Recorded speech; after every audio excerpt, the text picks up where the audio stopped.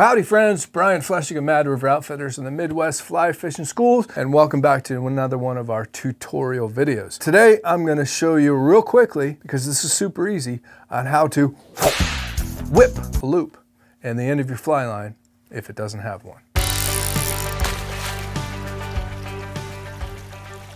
Yes, it's true. You may, in fact, buy a fly line that does not have a loop in the back end. What? In fact, when I was growing up, none of them did.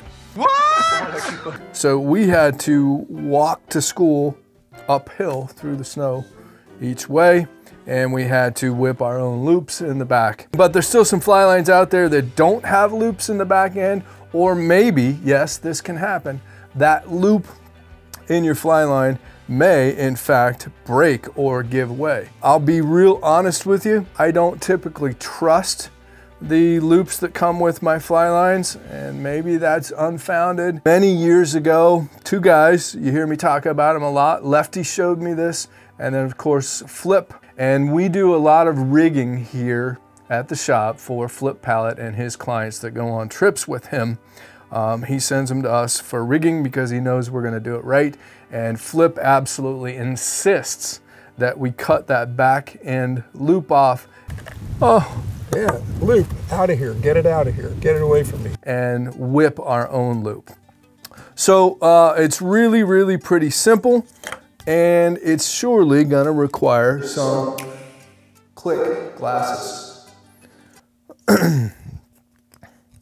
And what I'm going to use is, and really, you don't have to be overly picky about this, but I use Maxima Clear, of course. I'm a Maxima guy. I use Maxima for everything, including flossing my teeth.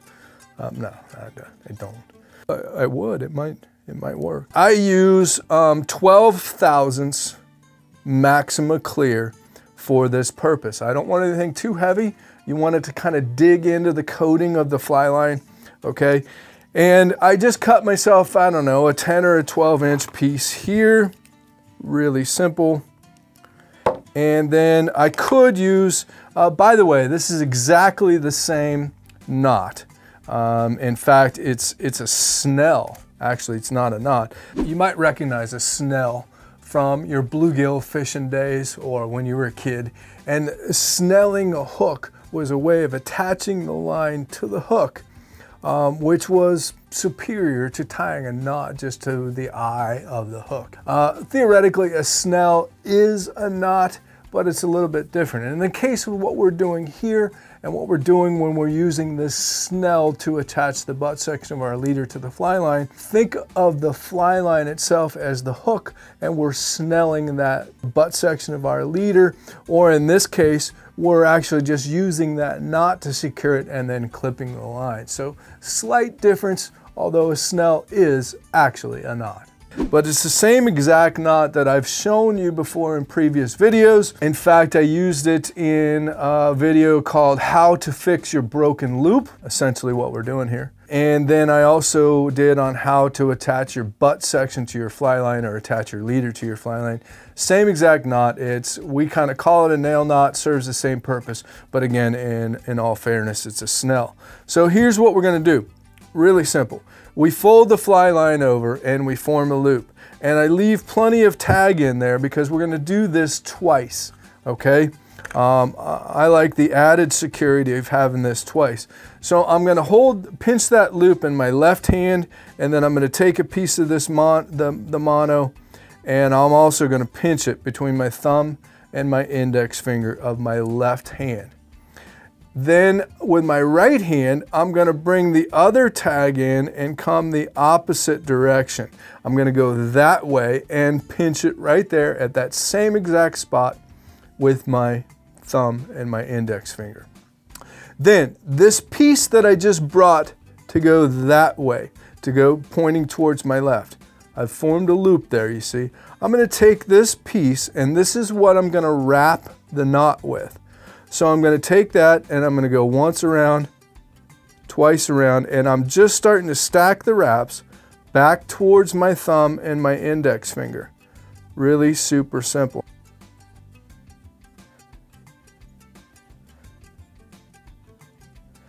And so you've got this loop right here. I'm going to grab that with my teeth and pull that original piece that I had going that way. I just pull that right through. You may have to come in with your fingers and kind of cinch those loops so they're all nice and tight and all lined up like little jack straws right in a row there. I'm going to grab my pliers or my hemostats, whatever. And I'm going to grab onto the back end of that. And now you can see I've got that perfect little barrel. Looks just like a nail knot. Again, it's a snell. It's a snell pretending to be a nail knot. But we think that this works better. Okay, easy. Tighten her down. Trim close. And of course my manly pliers are absolutely perfect at trimming close. So are a lot of other pliers, but you know I like these because they're cheaper than most. Okay, and now I've just whipped that loop, and now I'm going to do that a second time. Okay, so I do the second one behind. You see I left this little bit of tag in right there. I'm just going to repeat that process. So I pinch, and this is the tag in that I pull out when I'm basically finished. I'm going to form my loop. I'm going to go the other direction with that tag in, which formed a loop.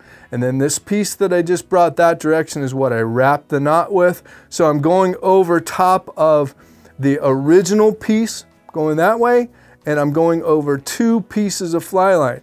When I showed you how to do this on how to fix your broken loop and how to attach your butt section to the tip of your fly line, I used a stiffener. I don't really need the stiffener with this because I'm going up against 2 pieces of fly line, and reach in there and grab that piece that's pointing that way towards the loop, pull it through, do a little finagling, get those loops all lined up, looking good. I'm going to grab onto one end with my pliers, make sure the loops are all lined up again like little soldiers ready to go into battle, and then reef on it. Okay, now I can come in and I trim this tag end, and at this point I'll go ahead and trim the tag end of the fly line, and you can trim it fairly close. You don't have to worry too much. We always try to trim knots as close as we can. We want this to be as smooth as possible. It's never going to be perfect, but it is going to have to go through, especially saltwater fishing, it is going to have to go through the guides. And then I've always used Zap-A-Gap or some form of super glue, and you just put a little dab on there, little dab on there right on top of the monofilament, little dab right on top of the monofilament on that guy. You can also use, I've been using the Loon Knot Sense, and then hit it with your UV light can really help to smooth that out a little bit. It can just make it more of a uniform, smooth connection. You don't have the rough edges. I probably would have used the Loon Knot Sense today, but I forgot it. I left it at home. I've just whipped a loop in the back end of my fly line, and now when I'm attaching this to the backing, I'm going to tie a bimini twist, which we'll show you next week, and we'll come back to this and show you how to properly loop a fly line on, which we do for most anything outside of trout fishing. Let's say 6 weight and up, I'm going to use a loop that I tie myself, and I'm going to bimini loop that on with a bimini in my backing, and again we'll show you that next week. I know a lot of folks are going to ask, can you do this at the tip of your fly line if you break your loop? And as Flip always says, this is America. You can do whatever you want, but I absolutely do not do this because that is adding a lot of bulk and mass and weight to the tip of your fly line, and it's very important to get the energy from the tip of your fly line into the butt section of your leader as efficiently and smoothly as possible, and this does not do that. You can do this and go loop to loop, but there's a better method for that. you're better off just nail nining a piece of Maxima Clear or stiff mono and tying a perfection loop and then going loop to loop. A loop to loop in mono is way better than doing this. This is about the equivalent of crimping a piece of split shot or two onto the tip of your fly line. I don't need to tell you what that's going to do. It's going to do really bad things to your cast. If you haven't seen it yet, we did a video with our good friend Flip Pallet recently, and he went as far as to call a loop in the tip of your fly line evil. We won't go that far. You can do it if you want. I'd recommend against it. Check out how to fix your broken loop. We may revisit that in another video coming up. But anyways, if you don't have a loop in the back of your fly line, here's an easy way to snell that. Secure it with a little bit of glue or your handy loon knot sense, and now you can go a bimini in your backing and never have to worry about that connection ever again. So thanks for being here as always. We appreciate it. Be sure to subscribe. You don't want to miss an episode because I can't even begin to tell you the amount of cool stuff that we've got coming your way. So stay tuned. If you like this video, hit subscribe. It helps out a lot. And check out these videos. We think you might like them too.